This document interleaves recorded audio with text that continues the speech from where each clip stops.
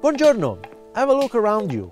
You will see fields cultivated with open field crops such as maize, potatoes, sugar beet, onions, wheat, all crops that are very common in a typical Dutch rotation.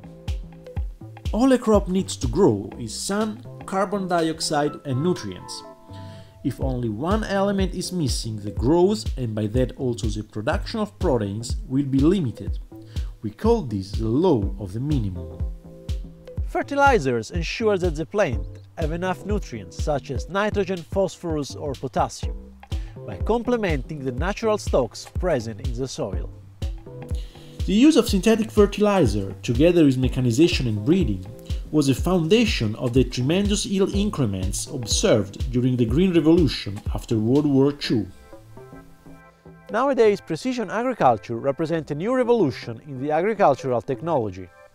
Precision agriculture aims not only at boosting the yield, but rather at ensuring that resources are efficiently allocated by varying the application rate of inputs, such as fertilizer, water or pesticides, based on the different needs of the different parts of the field. What strategy for fertilization reflects best the precision agriculture approach for fertilization?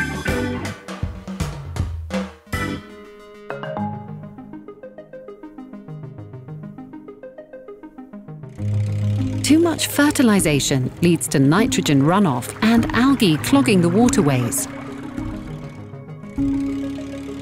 Too little and the plants don't grow.